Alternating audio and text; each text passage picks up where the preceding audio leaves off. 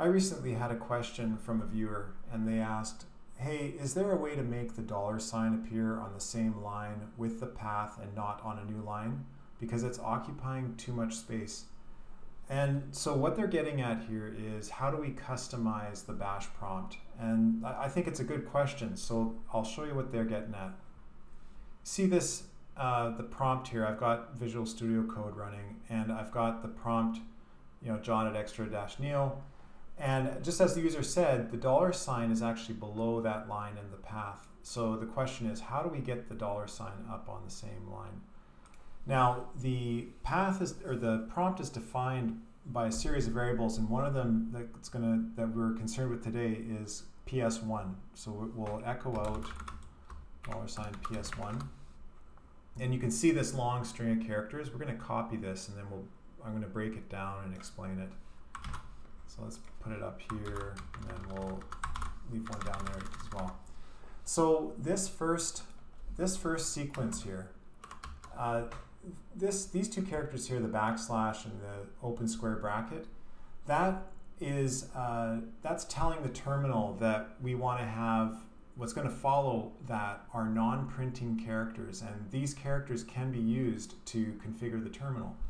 So we've got this, the beginning of non-printing characters, and then the backslash here, closing square brackets, means to end, the non-printing characters. So I'm going to break that up like that, and then you might recognize this. This is a new line, \n. That means a new line, and then again we've got the beginning of non-printing characters, and then we have this sequence of characters that are configuring the terminal.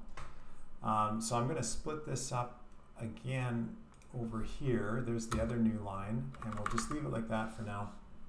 So this first bunch here actually sets the title of the terminal window.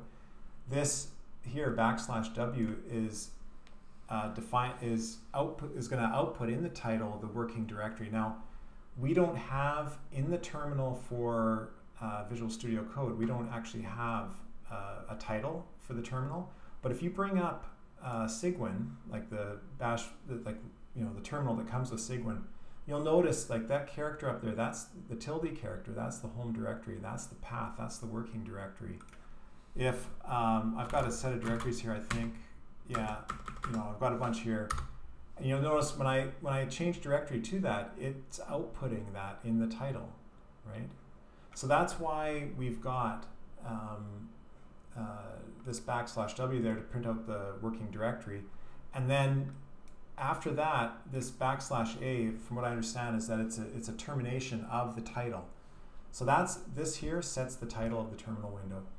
Then we have a new line character, and you'll notice that we actually do see that new line character. You notice when I hit enter, you'll notice, right, we've got two new lines that are kind of, if you want a more compact view, these are kind of getting in the way.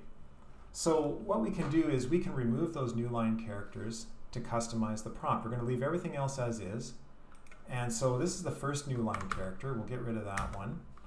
And then at the end here, right before the $, we'll get rid of that one as well. And we're going to say PS1 equals, and then open quotes, and then we're going to close quotes. And we'll copy that, and we'll paste it in. And now you'll notice that we've got everything on one line, and when we hit enter, you'll notice it just goes from one line to the next, right? Now, we've set that, but what happens if we launch a new terminal? Let's see, if I do this again here, you'll notice that I've got two terminals open, but I still have that old PS1 set, right? You can see it evidently, but if I echo it out, I mean, we've got the same one that we had, right? There's those new lines. So the question is, how do we make those changes permanent? And the way to do that is to edit a file called .bashrc, and I'm going to open it up in Visual Studio Code here, but you can use any editor to do this. And this is going to be in the home directory of your account, your user account. And so I'm going to just go code.bashrc.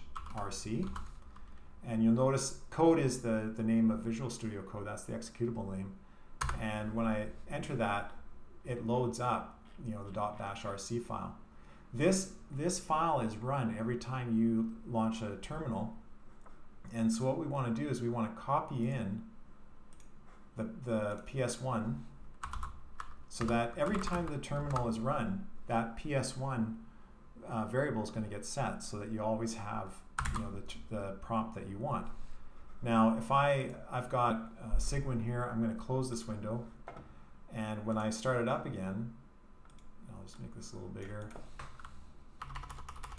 and you can see that we've got this terminal now it's always on, that it just takes one line. It doesn't take 3 lines like it did before.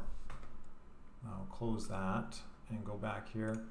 So now if I close this terminal and I open up a new one, there it is.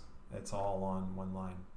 So that's one way to get it all compact. And of course, there's further customizations that you could make. I'd like to change the color. Say, like this here is green, right? So I know that if I change this to 34 and I save it, and I'm going to exit out of here, and I'm going to, let's see, load Cygwin bash again. Now we've got that, you know, the username and host is blue, and if I, you know, launch Cygwin up again, with, you know, from the terminal, same idea. And maybe I want to put, I'd like to put some brackets around this. So how would I do that? I would say I want square brackets around each end of the prompt. So I'm going to do one at the beginning and one at the end, and I'll save that. Another way to reload it, let's see if this will do it here. I can source the .bash profile, or sorry, bashrc, and there you go. It's, you know, when you log in, it loads that, but that's another way to load that file. And you can see now that I've got this prompt, right?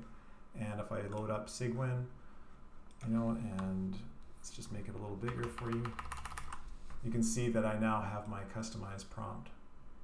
So that's like a brief introduction into setting, you know, customizing your bash prompt. And if any of you have any questions, you know, please feel free to ask, and never know, I might make a video about it. Thanks.